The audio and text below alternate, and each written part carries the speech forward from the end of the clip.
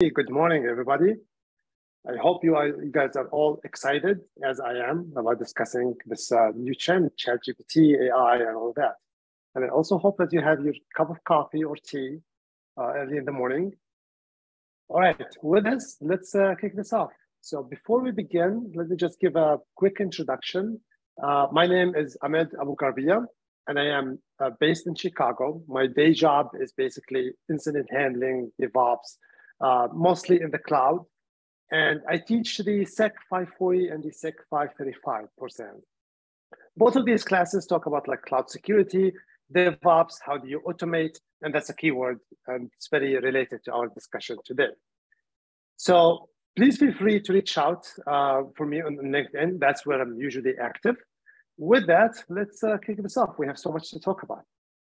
All right, so for today, we're going to start the discussion by talking about trends in general, right? Then we're going to give some introduction about what has been happening in the world of AI for the past 3 months. We will then dig into the details, right? We're going to give an example and see what does that mean to us in the cybersecurity/cloud sphere? How can we make use of this? What effect will that have on us?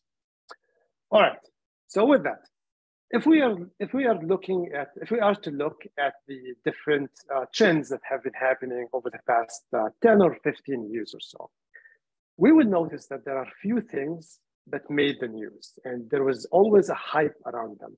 So think about smartphones, for example. Think about the cloud, right? These topics usually happen. Not all of them actually end up being huge. Sometimes there is this overhype. And sometimes for some technologies, we still yet to see the effect. So think about blockchain, for example. But then for others, they really, really hit. So think about the cloud as an example, right? When we first got to the cloud allowed us to do a lot of things. It created a lot of opportunities for us. So many people are creating things faster, etc. At the same time, it also introduced new security risks. We all remember those public buckets, right? At the same time as well, it also created new opportunities. But because there's a need for security, that means there's something for us to do, security professionals, right? This is something that we need to learn, and we continue to learn, and we continue to develop and basically make the cloud more secure. So that's an example, right? There was also, as I was doing this research, funny enough, I came across this funny title. It's the one that's kind of in yellow on the bottom right. It says the internet bar, right? And it basically says hype alert. The gist of it is that the internet is not going anywhere. This was written in 1995. It basically says the internet is not going to be used for communication. It's not going to be used for conferences, etc., etc. How wrong that was, right? Okay, so with that leads us to the current trend. So the current trend that we have, which we all are aware of, ChatGPT. And the obvious thing, ChatGPT is very, very impressive, right? And the argument I will be making throughout this class is that ChatGPT is very impressive. It's still at early stages, but it's not where the focus should be, right? This is an example. ChatGPT is just one application that can be written.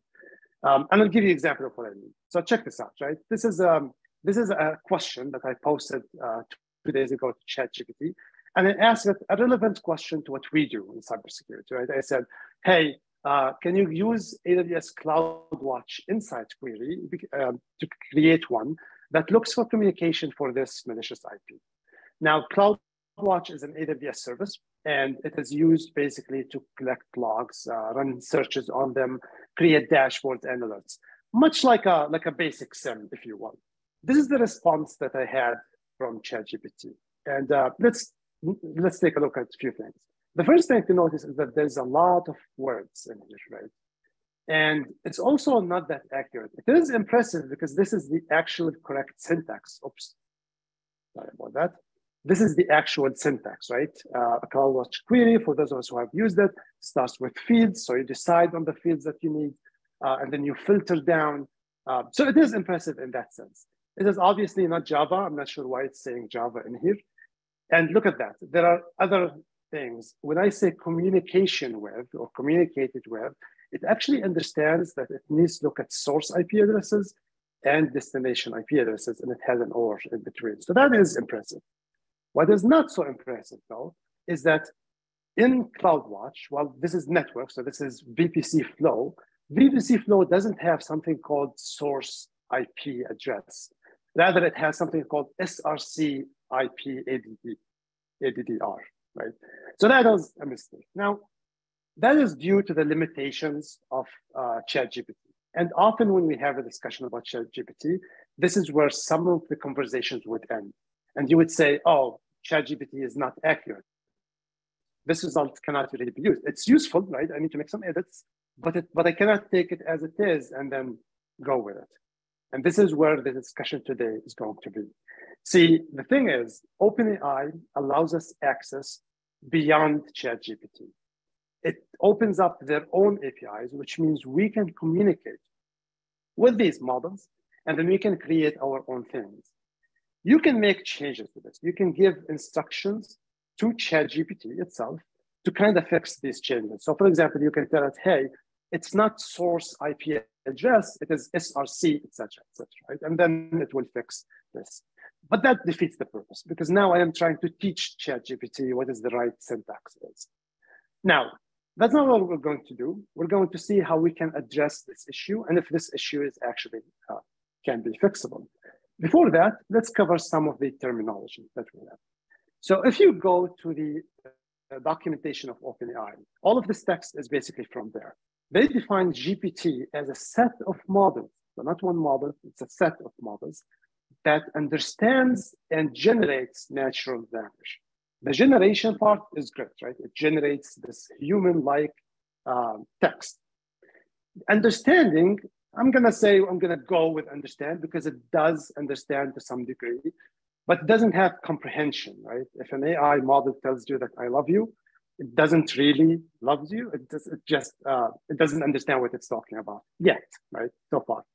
But let's say we're gonna go with that. We're gonna go with the understanding thing, and that's key for what we're about to do. Text DaVinci 3 is one of these models, and it's a very comprehensive one, and it's the model that we will be using. Again, because we have direct access to it. There's also this concept of fine tuning. Now, remember, what we're trying to do is curate this output that we get from something like ChatGPT so that it serves a specific purpose that we have. Within the fine tuning, there are two concepts that are important for us to understand. The first one is the prompt. Well, that is the question that we are pasting. That is what we're sending the AI model. And then there is the completion, which is basically the answer. And we want to curate these two things so that we end up with the results that we want. All right, so how do we do this? Well, the first step is to gain access to the OpenAI APIs. And we do that by using a key. That key can be generated once you create an account with OpenAI. So you go, you log in, you create an account, you create that key, and then you can use it. Now, in the documentation, you can do something like this. So export the OpenAI key, that's you saving this in an environment variable. Now, is this really a good idea? Probably not. In fact, in SIC 540, we have a whole section about secret management, and we basically show you how not to do this. But for the sake of testing, this is fine for now. Once you have the key, you can use any tool you like to communicate with the API. So curl as an example. And you can see that you basically set curl to their endpoint. And you use your key for authentication, and then you're sending a bunch of parameters, right? Most importantly, what is the model that you want to use? You will not find ChatGPT here. You will find things like DaVinci 3 as an example. You should also send the prompt. This is basically the question that you have. There are other parameters as well that you can set. Temperature is an interesting one. It basically helps you kind of tell the model how much risk it should take, how much creative it can get. So 0 means do not be creative. Give me precise answers as much as possible, right? Now, once you do that, that's good. You can communicate with that. You can also take advantage of the OpenAI tools. So you can install this suite of tools that can help us tune and work with the APIs. So check this out. This is how we can actually tune these models. So the first step is that we want to teach this Da Vinci model what is it exactly that we are looking for. One way, there are many ways to do that. One way to do that is to create a fine-tuned model. And we do that in few steps. The first step is to create a tuning data file. And that file should be in JSON long file. And it would be something like this. So it's an example, right? So who communicated with this IP address, and the completion that I am looking for, the good example, if you will, is basically fields. I need to see the timestamp and the message, which is the entire log. And then I need you to filter based on source and basically equals. Yeah, this is actually not accurate, but you get the idea. And I need to give it multiple examples. OpenAI recommend that we give them, that we give at least 200 examples. So it's a large file. Now, once you do that, you can basically create your own fine-tuned variation of the model using the OpenAI fine-tuned create command, right? Sounds good. You basically feed it the file and the base model. So that would be Da Vinci 3, right? And then it would take some time. I did it yesterday and it took me a very long time, maybe like 3 minutes or so, even though it used to take me like a few minutes. There is like a queuing system they have, etc. These are not the complete steps. There are other things, but this is the gist. Once that model is created, now we can use that. So check this out. Now we're basically sending a prompt, and we're basically saying, we're saying use the model, not Da Vinci 3, but our own fine-tuned model. All right. So sounds good.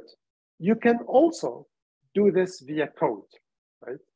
As part of that package, there's Python support, Node.js, a bunch of others, I think, as well. And I will be using Python, but check this out. Now I can have my code to communicate with OpenAI APIs. So I import the OpenAI package library, and then I can basically say something like OpenAI completion create, which means that's a question I'm sending you, and I need a response. And then I'm choosing the model, and I'm choosing the prompt, as well as other parameters as well. I can do that with multiple languages. All right, sounds good. So just a pause. I am looking at the questions, and we will answer the questions at the end of the section. So bear with me, because there is like a few things that I need to go through. But there is recording for this webinar. So you're good there. Okay, so as you have already guessed, we will use an example to kind of show how are we going to do that. Like, this is the best way. This is what I like to do. Whenever I need to learn something new, I would come up with a project. Sometimes this project is completely useless, but it serves the purpose of learning. I mean, to try this. And as you have already guessed, the example that we're going to give is that, hey, we have CloudWatch, and we need to create some sort of a Python code that will help the security analyst to interrogate CloudWatch for us. If you think about the job of a security analyst or a job of a hunter for threats, the job of a security analyst is basically to come up with questions and to translate these questions into, let's say, I don't know, some sort of a SIM language, query language. So think of Splunk, CloudWatch, Elasticsearch, whatever, right? These questions are designed to answer basically what happened. Do we have some sort of a malicious activity? So questions would be, do we see communication with a malicious IP address, right? Obviously. When did these users log in or log out? And the answers to these questions will probably trigger other questions that we keep answering. We keep interrogating this SIM-like system until we get a clear answer, until we can create a timeline of all of the activities that happened. And we explain this incident. We say, oh, well, this is a false positive, or this is actually an incident, and this is what happened. This is how they managed to get access, and this is what they got access to. So to do that, the analyst needs to know a bunch of things. Well, first of all, the analyst needs to be familiar with attacks, right? The analyst needs to be familiar with the infrastructure. So that would be either cloud, maybe on-prem systems, applications, etc. And then they also, on top of all of that, they need to learn how to use these tools. So they need to learn SPL, right? Splunk's language, or they need to understand how they run CloudWatch. On top of that, if they make a mistake, then they have to run that equation again. So this might actually be useful. So to do that, this is the high-level architecture of what we are about to build. So check this out. This is the human asking the code, hey, I need to see who's communicating with this IP addresses. Now, Python code is just code. It doesn't understand this. But it has the power of OpenAI, right? It can reach out to Power AI. And it should be able to ask it something like, hey, translate what this human needs. What is it exactly that they're asking for? OpenAI should be able to respond with a precise query that works. It shouldn't say something like, if you need to query CloudWatch, go to this, do this, etc., etc. It should be very precise. It should be very accurate, which is another issue that we have with ChatGPT, right? Accuracy. And it shouldn't have any mistakes. And you can already tell that this can be a little bit tricky, but the response should be something like this. When you have something like this that is very accurate, well, that is something that you can automate, right? That is easy after that. That is just basic automation. Now the Python code could use something like CloudWatch, something like Boto 3 to communicate with the AWS APIs, CloudWatch service, and then say, hey, give me the logs correspond to this specific queries. Logs would then be sent back to the code, and then our Python code would basically send it back to the security analyst. Sounds good? Easy enough, right? There are a few things to notice here. One question that I got a lot, what about privacy concerns? Well, I have a question for you guys. And do you have, in this scenario, have we shared the logs with OpenAI? That's a very important question. Because when you first think about it, the first thing to basically say is, hey, am I going to expose my data? And in this scenario, we're not exposing the logs. However, there's a caveat. We are exposing the queries, right? So for example, if we have usernames, if we're asking about the activities of usernames, that will be shared with OpenAI. So there's something to consider. Okay, I think enough slides. How about we go and actually see how this actually works? So I'm going to switch my screen now and go show you an example. Then we're going to go back to the slides to continue. But let me do this. I'm going to flip, not the screen. Sorry about that. My cursor, there you go. Okay, I got it. All right, so I hope this is clear for everything. It's big enough you guys can see it. But I have focused. All right, so check this out. This is my code, right? And I'm going to feed it some sort of query. Let me actually feed it another one. I've done this like this morning. The one thing to notice about that I have noticed about the OpenAI API is that it's not very stable. I think they got too much traffic. They didn't anticipate it. It is getting better, but sometimes it's slow and sometimes it's a bit finicky. It doesn't always work. But I have already asked the demo gods to help me with this. So it seems like it's working. Check this out. So you can see the output and you can already see this. You can already see, oh, it's done. The output from OpenAI. This is the actual output that got. And you can notice a few things. This was fast. It's not super slow. There's still a delay, but it's actually fast. And it's actually very precise. So I asked it for the last event that the admin did. In this case, admin is a user. And this basically communicated to a testing account that I set for this purpose. And that testing account doesn't have much, and we read data, but it has some activities that I have done.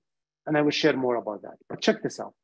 This result is being used with CloudWatch to basically present certain data. Now, this is the output from CloudWatch. It's in you can tell that it's kind of formatted a little bit weird, and I did that on purpose. The one thing that is strange is that even though the query says limit 1, I have 2 logs. I'm not sure why. I'm going to troubleshoot that later on. But check this out. The query says, show me the timestamp, show me the username and the source IP address, etc. Now, look at this. This is the timestamp. And it is separated by a tab. That's how I designed the code, right? To be a little bit readable. This is the user admin. This is an IP address. This is the actual event. All of these fields are actually extracted from the message itself. All right, can I change this a little bit? I have another example. Let's see. Do not show me the message, right? Because this is too much information. And let's give it a little bit of time. So check this out. This is the OpenAI work. And then there's a loop because you run the query and then you have to wait for the query to run inside CloudWatch. Once that is done, it will spit out the results. So check this out. So now we have admin, the fields, all of them are organized. This is like easier to read. All right, so let me pause for a minute and see if there's a question I can ask quickly.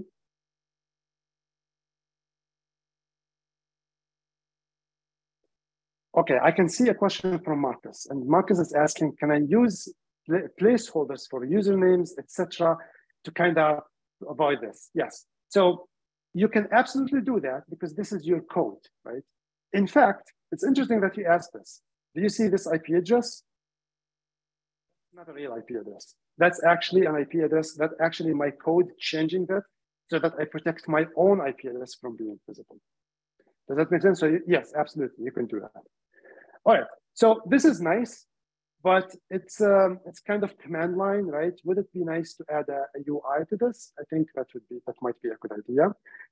So let's check this out. I have created another version of this, and in this version, let me just remove this in a second. All right. In this version, it takes some time to run a query. So let's run a query and then I'll explain what this application is in a second. So should we ask the same question again? So what was the last event the admin did, right? And then you can see the go button. And if you hit enter, it will basically tell you, hey, hold on, I'm looking into this. I'm going to find that. Okay, so while this is working, let's talk about this for a second. This is an HTML page, static HTML that is hosted inside an S3 bucket. And there is some JavaScript inside. The JavaScript is actually what is moving this up. It already got the results. Now, the JavaScript reaches out to a back-end AWS API endpoint. That endpoint will take this request and then will send it back to a Lambda function. The Lambda function is very similar to the code I showed you, to the Python code I showed you earlier. So now I've taken this code, instead of running it locally, I can have it in a serverless platform, right? And now that Lambda will communicate with OpenAI, will get the query, and then will communicate with CloudWatch, and then will run the query, et cetera, et cetera. All right, so let's take a look at the output. This is nicer. It's basically exactly the same output. It's exactly the same field. And that's as a result of that temperature. Because when you set that temperature to 0, it will always try to be persistent. Okay, so sounds good. So what other questions should we ask? Let's try something like network traffic, right? So let's do something like show me network traffic. Well, just very generic. And as it is working, let me scroll through the questions.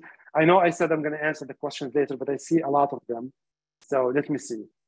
Troy is asking, how will our cyber criminals adversaries leverage this functionality? We will talk about this, Troy. Give me like a few minutes. It's not directly the topic of this discussion, but we will touch on it towards the end of this discussion. All right. Oh, okay. So results are back. I will try to answer all the questions I promised you. Okay. So check this out. So this looks different, right? So check this out now. Source address, source port. It already figures out what are the different ports that you might be interested in. So it didn't just send you a message, but that isn't something that it did on its own. I actually showed it that. I kind of trained it to say, hey, based on my personal experience, these are the events that people are interested in seeing. All right, actually, let me move this. Sorry, guys. There we go. All right, sounds good. So check this out. There are IP addresses, source destination. This is interesting, the log stream, right? So let's make change to this. So let's do show me only allowed traffic, and let's see if this works, right? Now, the thing is, I have so many examples to show you. And the reason why I want to show so many examples is because I want to point out where this succeeds and where it failed. But unfortunately, this takes a little bit of time, and therefore I have screenshots. So I will move back to this, and I will discuss all of these screenshots, and I will be pointing out these things. Check this out. When I added show me only traffic, it actually created a filter. And the filter basically says action like accept, right? And then log stream like ENI, because that's basically how you filter for only network traffic, not other logs that you have. And look at that. So all of these actions are basically accepted. So let's do something else. Show me like an IP address maybe. So let's do this. Set the traffic from this IP address. Let's see if this works. Now, most of the times I ran this, it was very consistent. But it did happen that at some points it would get a little bit confused. If it gets confused, it will give an error message saying either that I didn't find any logs or this query didn't really work. All right, so this is done. Is it? Let's see. Yep, so source IP address. Yeah, so because I said from, it basically understood that as source IP address, and it's basically putting that source IP address in addition to the other logs as well. Okay, so I'm gonna take a look at the questions again and then move back to the slides and then talk about all of the different examples that they have. Faraz is asking, in your example, were you asking Open to identify who communicated with this IP address? Would it ever be possible to access the data directly, not via the code?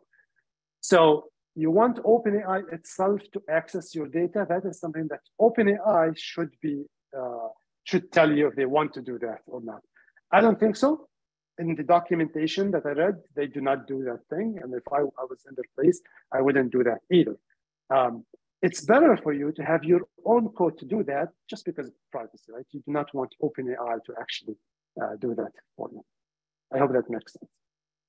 All right, so let's go back. I'm gonna go back to the slides right here quickly. And let's talk about some of the examples. And I wanna point out a few things in here. So check this out. What logs do I have? Well, automatically, I will be pointing out the things that it actually got on its own and the things that I had to queue in. So what log sources do I have? I didn't do anything with this. It automatically understood that you can separate the log sources via the log stream. And that is because the GPT model, DaVinci 3, had some training. If you go and ask him any questions before my own tuning, it would actually know something about the CloudWatch queries. So it could figure out that log stream is basically how you separate that, and it would give you all of the different logs that basically the system has. All right, so next, you can specify some sort of a log source. So you can say, show me the logs from this instance. This is an instance ID, and the default use is that the log group will be the instance ID, right? So it basically filtered log stream, and it's basically showing you all of the logs that are coming from this specific instance. All right, what next? Look at that. I can do something like, oops, there we go.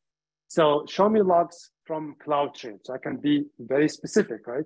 So that's the thing. You can be specific if you want to, if you know what you're looking for, or you can just ask a generic and it will try to basically understand what you meant. So now it's basically filtering for CloudTrain logs. So now I'm only seeing CloudTrain logs. All right, this is a question that we ask a similar one. What did the admin do? And it basically will filter and will understand that when you say admin, you're basically talking about the user, and it will also know that the user is basically, this is how you access it. User identity with a capital I, username with a capital M. It's very tricky. Again, it has to be precise, right? This is something that I had to teach it. So I had to actually give it all of the major fields that I'm interested in so that it knows. But I didn't, all I said is basically, if you're looking for a username, this is how you find the username. There isn't nothing that says username in the question itself, which is impressive. So check this out. I wanted to sort this by service. By the way, most of these queries are queries that I ran as part of the testing, not all of them, and I will get back into that in an example. Look at this. This is not really what I meant. I did ask it to sort it by service because I wanted to see what services the admin accessed. But it did exactly that. It said sort by event source, which is the service, descending. But that's not what I'm looking for. I don't want them to sort. So I asked the question in a different way. I said count by service. Now that makes more sense. If you guys have used Splunk, this makes perfect sense, right?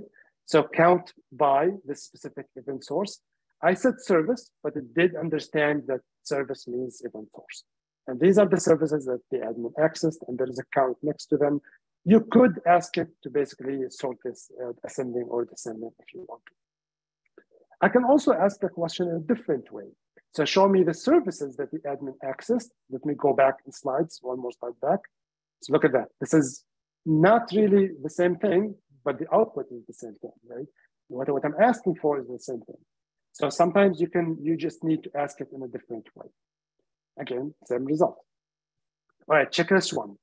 I asked it for the changed that were, for the resources created or changed by the admin. And it automatically, so past tense doesn't matter, right? It knows that the command is not past tense, and it also knows that the command starts with a capital C. This is not something that I told. It figured this on its own. So it basically filtered for create and change commands. There could be others, so this might not be 100% accurate, but you guys get the idea. All right, let's see.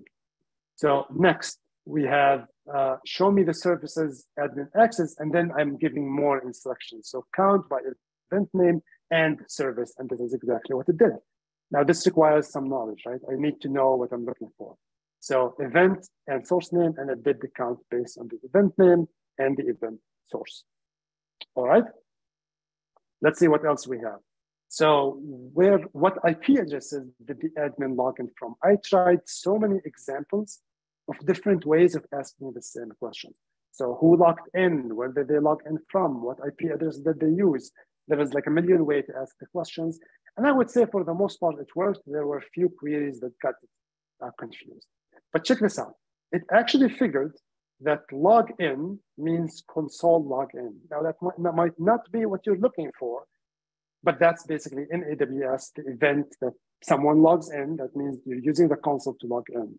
That could be not everything that you're looking for, but it's basically listing the IP addresses, right? I didn't tell it to sort or count by, do any type of stats, but it knows to list IP addresses. If it didn't, you can always add instructions in here. All right, let's take a look at some other things. So activities by the admin from this IP addresses. So we have multiple conditions. So look at that. IP addresses and username like sort. All right, so check this out now. So I am being more precise. So the IP address, count by service, event name, and source by count. That's another example, right? This is network related. So I'm saying, show me blocked traffic on specific ports. And now it knows that it's going to look for a different type zone. Let me go back actually. So all of these fields are kind of similar because this is related to CloudTrail. I'm gonna go forward. These fields are completely different because now I'm interested in network traffic, and it knows based on a few examples that I gave in the training that this basically requires you to look at different fields that you're interested in, network fields, right? So it's sorting, it's basically saying accept, and it's not accept, so because it's blocked, and it's basically saying destination port is this one. We can make this more complicated. This is actually impressive. I was really impressed by this. Check this out. I'm saying, show me network traffic on port 443 and 80 where source is not this IP address. Now, there's an and, but it is smart enough to know that this and doesn't actually mean and in the query. It actually means or, because I'm looking at, I want to see both. I do not want to see one field that has both.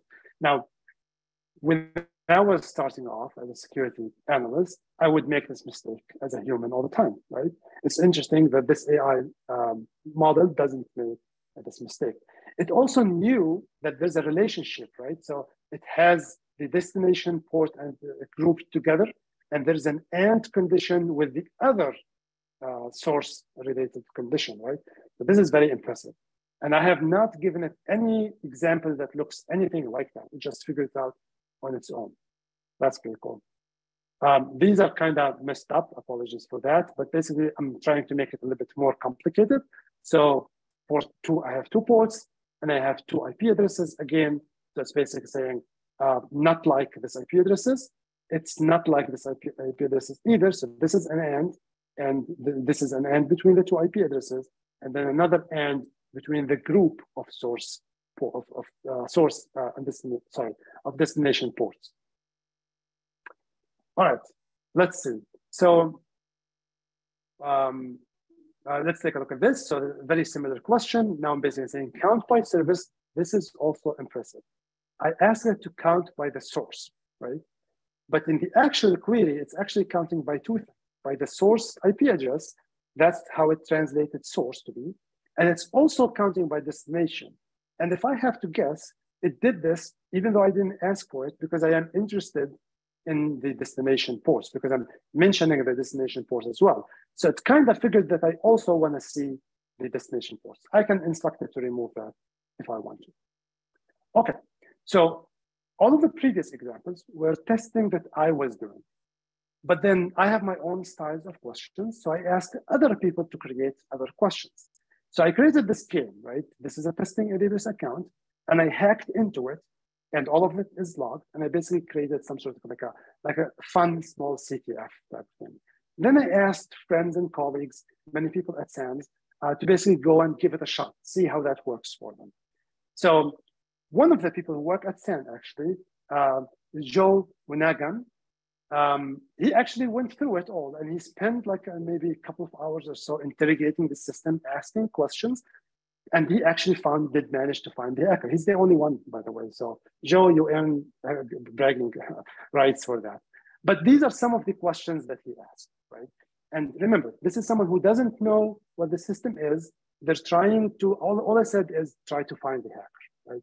So they didn't have the knowledge of how this works the way I do. So their questions is different. And I picked up like 3 or 4 examples to show you here. So check this out. This is one of the questions that Joe asked. So are there any particular AWS service that are being used more frequently than others? Well, that's interesting. The system did not get this right. I had to actually go and fix it. I had to teach it that when someone is asking about a frequency, more or less, that means sort, and then count descending or ascending. So after I fixed it, it actually can give you now, if you ask the same question or something similar, it will actually give you all of the different log sources that a specific service, etc. All right, so check this out. Now, Joe asked, have there been any recent changes to the AWS configuration? Now, it translated the changes as create an update. There is another example that we gave that is very similar to that, right? Again, this might not be 100% accurate. It might not cover all of the changes. There could be, for example, put bucket. Maybe you want to consider that as a change, or put object in a bucket. But that needs some review. Check this out. This is very interesting, right? Joe is thinking about this as an actual person. So he's asking, can you identify any anomalies in AWS log that might indicate a problem? And let me pause here for a second. As of now, the system cannot do that. This message, I cannot do. That's something I added. But if you really think about it, this is actually the natural evolution of a solution like this. This is where we want this to be in, I don't know, in the future, right? We want to be able not to only answer questions or translate the questions, but we also wanted to be able to come up with the questions as well. So let's go back to the definition of what a security analyst does. The security analyst comes up with questions. They ask these questions to SIM solutions, and then they get the results back. Based on the results, more questions are being asked, right? And that's exactly what a text model does. It generates text. So it predicts what is going to be the next set of words or characters, and it generates that.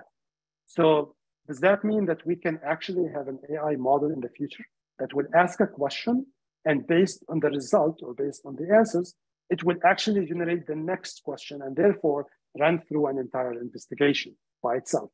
That could be possible. We'll see how that goes. All right, so I think I have a couple more. So check this out. I am roles, user or role that is responsible for like whatever changes. And then it could identify user identity ARN. Again, this is not that impressive because I already told it that this is where you find the roles. I might not have specified that this is the role, but I did explain the ARN. So now it basically showing me all of the roles and what are the roles that are basically doing the most activity. All right, our final example. This is an example of a good professional use of this, because this is also Joe, who knows what they're after. So at this point, Joe was closing in on what actually has happened. And now he's familiar with what's going on and how to use this. So it knows how to create queries, how to custom these queries exactly to what they need. So check this out. So it's basically asking, this is the entire question. So show me potential attacks, log stream this, so it's specifying the actual log stream. And Joe is using the actual language. He could have said just the instance, such as request, and then it's giving a bunch of things. So 169, command injection, reverse shell syntax, netcat, etc., etc. And then this is the result from OpenAI. It might not be like 100% accurate, but this actually works. And it works because of this. 169, what is that? I'm pretty sure some of you guys know what this is. So that is one of the attacks that we actually talk about in many cloud classes, especially 588, which is a pen testing one. And if you create an instance, there is the metadata of this instance, and that's a URL that you can access via Perl, and you can hit this URL internally from the instance to fetch certain information, including access keys, right? And that's a different topic, but this URL starts with 169. So that's what Joe is trying to figure out. He's looking for anyone who accessed this. And in fact, we found a hit. This hit is a false positive because this is something else. This is coming from SSHD, someone on the internet trying to connect to my open public SSH instance, right? So this is not exactly what he's looking for, but he did manage to find what he's looking for. All right, let me pause and see if there are other questions that I can answer. Let's see. William is asking, in the network automation, will GPT 3.4 and 4 reacts the same way using Ansible? William, I'm not sure what do you mean by using Ansible, but 3.5 is what we currently have, right? That is GPT 3.5. 4 is supposed to be like so many times much faster. But I expect that they would react the same way to the APIs. If you mean using Ansible to run APIs, then it should be the same way. Now, one thing to remember, the offering that OpenAI has as of now is not yet final. So we don't really know how this is going to change in the future. And that includes pricing, features, and other things. Also, remember that Microsoft invested a lot in OpenAI. And now Microsoft is having their own, is giving you access to OpenAI API as part of their own API suite. So as part of Azure, that's another reason to watch out for Azure, right? There will be other companies as well. All of them, Google, Amazon, they all have their own things, as you all know. And soon, OpenAI is not going to be the only one. It's just we're giving an example of OpenAI because that's what we have right now. All right, so let's see. We're almost done. But if I am to summarize what is the message that I'm trying to get here, I would say OpenAI, using abstraction, so they created this layer of abstraction, they provided AI as a service, and by doing that, they broke the boundary of us having access to AI. Because previously, if you had to do something like this, if you wanted to do something like this, you had to be an expert on AI. If you look at the code that we looked at together, we didn't really have to be experts. I actually forgot to show you the actual codes. I'll see if I'll go back to the function and show you a few things in a minute. But they basically broke that barrier. That will definitely introduce new security challenges. So many of you are asking about IP addresses, privacy, can attackers actually utilize this? And the answer is yes. You will have smarter malwares. You could have some sort of a malware that lands on my laptop, and then it automatically decides what IP addresses to scan, how to jump from one system to the other, what exploits it should get. If it doesn't have that package of the exploit, maybe it will ask questions to some backend system that will automatically create or change specific exploit and then send it to that malware. And then now you have a live malware that actually makes decisions as it goes. And you could have something like this in the future. No, we'll see. But that also creates opportunities. And I think of two types of opportunity. The opportunity of us learning how to secure the AI models themselves, right? So if everyone is using AI, if all the applications have AI embedded, you probably want to understand what are the security concerns, how we can fix that, etc. Same thing with the cloud, right? You had public buckets, then you had to have people who understand how to fix these security issues. The second thing is that this actually allows us, gives us an opportunity to build our own tools, which is what we have been doing, right? To build our own tools that would make our life much easier. All right, so with that, you have noticed that link, that page I showed you is actually a public one. You can actually go ahead and interrogate it. And I will leave it online for a few weeks. We'll see how that goes. Give it a shot. It is not perfect. And you can actually try to interrogate it. And it is not safe from abuse. So you can actually try to interrogate it and find what type of instructions in there. But most importantly is that there is another hacker, different one than the one Joe identified. And I'll leave that up to you. Try to find it, see if you can actually find the IP address of that malicious actor. See if you can find out what exactly happened, what is it that they hacked, what sort of level access that they got. But keep in mind some consideration. As of now, there isn't time search. So this doesn't understand time. And I will get to that, to why that is in a second. But it's not supported yet. I will update that later on. Also, if you run a query and it doesn't give you the exact answers, try to run something else. Try to write it differently. One final thing is that this will truncate the data up to a certain point if you have a query that is very large. So if you run a query saying, give me all events in the system, that will be truncated at some point, right? Okay, so before I close, let me go back and show you, oops, that's not what I wanted to show. I want to actually show you pieces of the code because I think they might answer some of the questions. So this is not the exact code that I'm using, but it's an early version of it. And I want to show two functions in here. So the first one is get query, and this is basically how we're communicating with OpenAI. So check this out. This is the OpenAI library, completion create, and then you get to choose your model, right? You can choose DaVinci 3. You can choose your own personal. This is how a personal model would look like. It will ask me for a name, and the name I call it CloudWatch.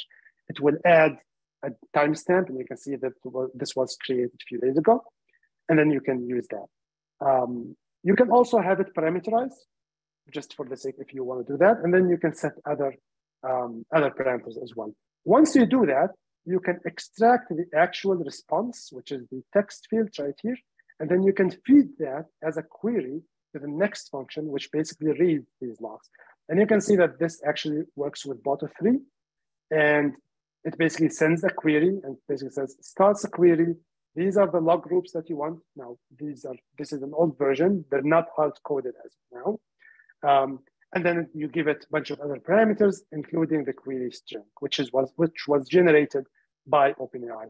The reason why this doesn't support time is that time in CloudWatch query is a little bit confusing because you have to give it the start and the end time, not as part of the query, but as part of a separate parameter, and it is an epoch time. So that adds complexity. And I'm working on that, and I think I figured out how to fix this, but we'll see. If I couldn't fix it soon enough, I'll just add some sort of an option that you would just choose the time manually, and we'll see how that goes. Okay, so with that, let me go back to the slides, and I have a few more things to share. Where do we get more information? Well, at SANS, we have a bunch of cloud classes. As I told you before, the class I teach is the SEC 540. This is the flight plan, which has a lot of classes. This is not a promise, but maybe we'll have something about OpenAI in the future. Who knows, right? The class that I actually teach is 540. And if you're interested in learning more about this, I will be in Baltimore in a couple of weeks, in New York City in July, and in Chicago in August. This class talks about cloud security. So we cover AWS and Azure. And it talks about automation and DevSecOps. So basically, if you are to run cloud payloads, what type of security you want to have and how. So if you imagine a pipeline and you're basically automatically pushing deployments through that pipeline, what type of security you want to add. And this is what this class is all about. Also, Eric Johnson, who actually one of the authors of the class I teach, SEC 540, is having a couple of sessions this month. The first one is the Breaking the Cloud Kill Chain, which will happen on March the 21st. This is going to be a webcast. And then the second one will be a follow-up on our Discord channel. This will be more of a discussion about what has been discussed 2 days earlier. And then there will be a very interesting demo. I would highly recommend that you guys attend both of them. All right, with that, thank you so much for listening. Let's look at the questions.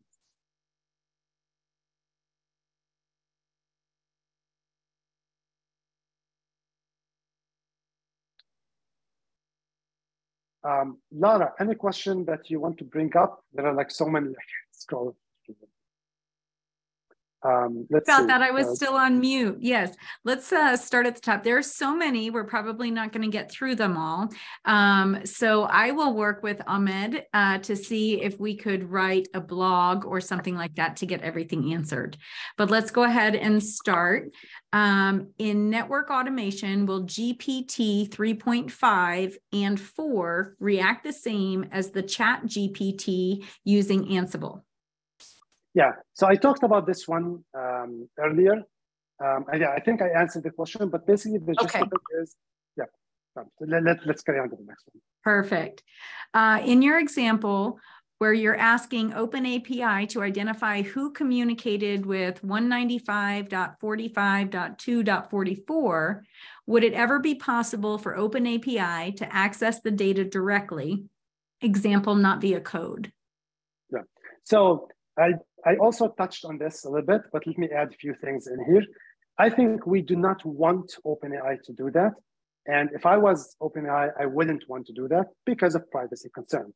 Is it possible? Technically, it is possible. Are they going to offer you this? I'm not so sure, honestly. However, there's something to also to keep in mind. As OpenAI integrates more with Azure, you already have your data in Azure anyways, and you're trusting Azure anyways. And now if you have another application that is basically part of it, then maybe that will change. And then now it will basically be like the same thing. So now OpenAI could have access to your data if you allow them to, or maybe without your consent, I'm not sure. But I hope that makes sense. Great. How will our cyber criminal adversaries leverage this functionality? Yes. So the example I gave was a malware, right? So a malware that is smart enough to generate the next step. If you think about a malware now, it just runs with it gets downloaded. It tries few finite tricks. So few finite exploits, for example. And if it works, it works. If it doesn't, then it fails. Now you can have a smarter one where it could have like 4 or 5 tricks up its sleeves, but then it has a whole back end of AI tricks, right? It can reach out and say, hey, this is not working. Do you have any other suggestions? And then the AI module behind that would tell it something like, why don't you try this new exploit, right? So that's one example. Another example is less sophisticated, is that we're already seeing people trying to create malwares using ChatGPT. So it's not that sophisticated, but ChatGPT will make it actually faster to write code, including malicious code itself. And you must have seen posts online of people tricking ChatGPT to bypass its own security control so that it can actually allows them to do that. And I think we had a session, I think it was last month, about that exact thing. And we basically discussed that.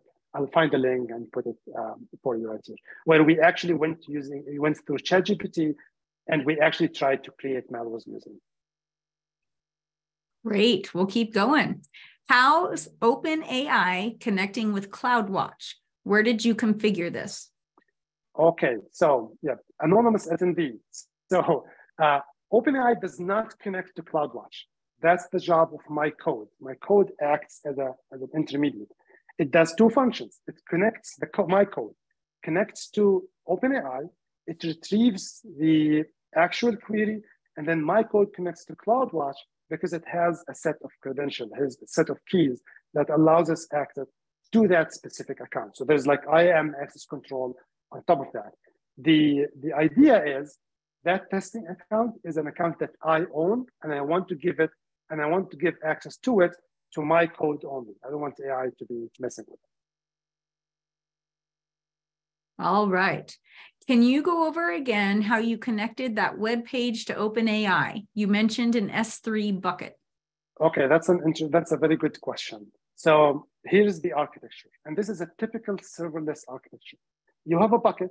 In that bucket, you have HTML and JavaScript. That's the actual page. Now that bucket is publicly accessible, and it acts as a static web page. That's a feature in AWS. You can set that bucket to serve as a web server. So you hit that bucket first, and your browser downloads this HTML/JavaScript/CSS, right? All of this page that you see. Inside that page, there is JavaScript that points to another API, not the OpenAI API endpoint, but another API endpoint that I created. It's another service that is called AWS API Gateway, which allows you to create an API gateway that receives requests. So get, post, what have you. The JavaScript on my browser will reach out to this endpoint, this API, and it will send the human request. That API endpoint will communicate back to a Lambda within the same infrastructure. That Lambda is basically Python code that receives parameters. And the parameters are basically some of the information that are included in the request that is coming. The Lambda would be triggered. It will read these parameters coming from the API gateway, and that is basically the Python code that does the work. So that Lambda now does two things. Communicates to the OpenAI API and fetches that query, and then at the same time communicates to the CloudWatch using Boto3 to basically fetch the information. And then it will send it back to the API. From the API, it would go back to the JavaScript. The JavaScript would render the information, and it will give you that table inside the application. Serverless architecture is a different thing, but it's very interesting that you can do that very quickly. Wonderful. Can we teach OpenAI to maintain context between the queries based on some labels within our use case? Let me read that again. So can we teach API to maintain context between queries? Yes, you can do that. In fact, ChatGPT itself can actually relate. So you ask it a question, it will give you information. You ask it a next question, and then it will basically understand that there is a correlation between your first and second question. So yes, you can. This specific application doesn't do that yet, but it's definitely something you can. You can do way more than that, actually. Great. What is the source of this website from where it's getting data? Yes, so Fajr, as I explained in the previous question, there is a bucket, static websites. The source of the data is CloudWatch queries. So that's CloudWatch is an AWS service that has access to all of the logs. And you can access that via code, and that basically will be handled by that Lambda. Great. We are running out of time. We still have a lot of questions left. Okay. Ahmed, where can people reach out to you directly if they have questions that have not yet been answered? Yeah, absolutely. That's a very good question. So you can reach out via email. Actually, I'm going to get to the first slide. There you go. Or you can reach out on LinkedIn. So you can find me here, right? That's my personal email address. It's very easy. My first name is my last name, even though my last name is a bit tricky. But then you can also search. You can also find me on LinkedIn, and you can send me messages over. Perfect. Let's take one more question, and then we will wrap up. Let's see. The mentioned Python example, do you provide that on a GitHub repo? Can you share the link with us, please? I have an earlier version of this on the GitHub repo, but it's not perfect, doesn't have the latest. I will share some aspects of that, and then I will announce it on LinkedIn. Perfect. All right. The other place that you can reach Ahmed is in our cloud security Discord, which you can access through www.sansurl.com/cloud-discord. So, yep, thank you for pulling that up, Ahmed, right there. And at this time, we will thank you for all attending, and we will look forward to connecting in the future. Ahmed, thank you so much for your time. Thank you, Lara. Thank you, everyone, and have a great day ahead. See you later.